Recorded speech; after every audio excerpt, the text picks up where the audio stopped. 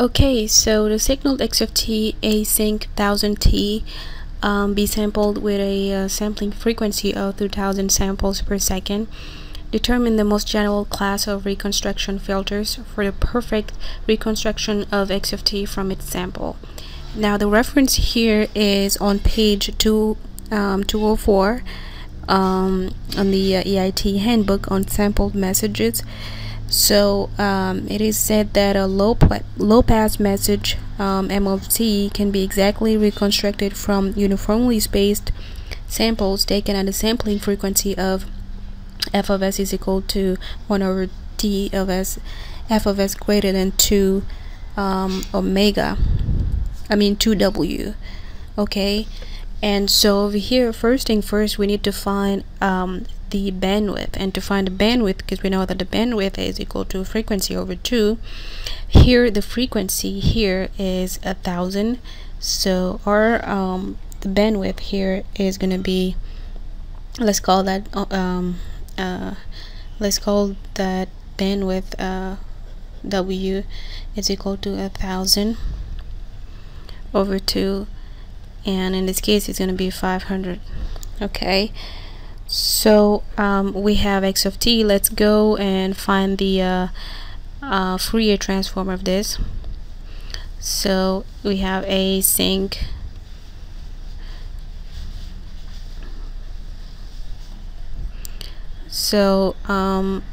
I guess the Fourier transform of the sync function, looking at the table over here, that is b is r 1000. So I have x of f is equal to the constant a doesn't change, so I have a over 1000 pi f over 1000.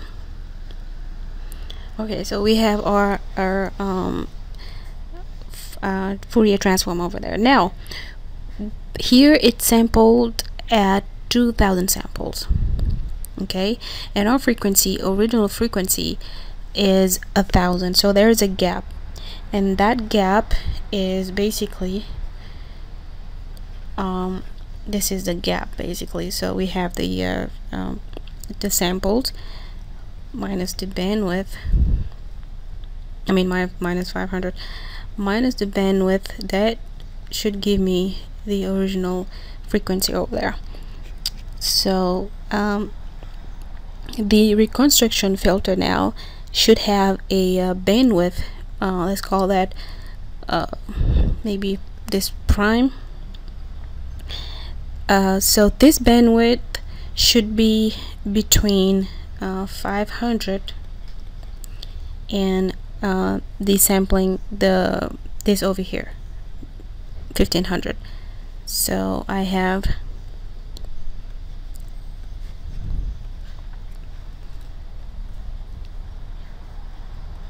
okay, so we are trying to find a filter that basically satisfies this.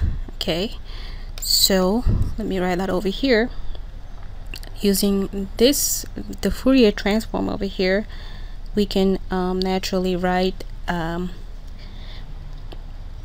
let's call that R. Maybe the reconstruction filter should be R of f maybe, and that is 1 over 2000 sampling frequency pi f over 2 times the new bandwidth. Okay, so if we want, because this is a specialized one. Now if you want to have a general one, then we could just generalize that function and use intervals basically. So RF in a more general condition here should be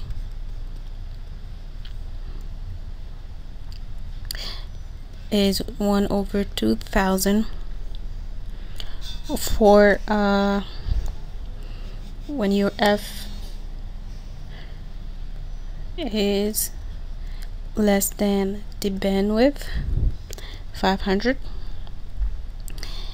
and if it's between 500 and 1500, it can be pretty much anything. So I'll just write whatever for if it's between f and 1500, and if it's greater than that, it's 0.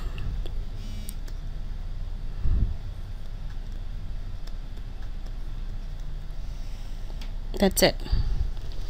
So essentially you would have to read page 204 sampled message in order to understand how we pretty much did this. I mean, because you have to like picture this. In communication, most of the time it's not really math based, it's more of a you have to picture your signals, you have to picture how it goes in and out in order to kind of understand the problem in communication. But it's not really hard. It looks hard, but it really isn't hard. So you kind of use common sense and you use logic, because you know there's not really that much math to do over here. You just simple logic. Okay, so this is our reconstruction filter in this particular form over here. This is the general form in this case over here. So if you have any question, you let me know. You write it down in the comment section, and I'll be glad to answer them. Okay.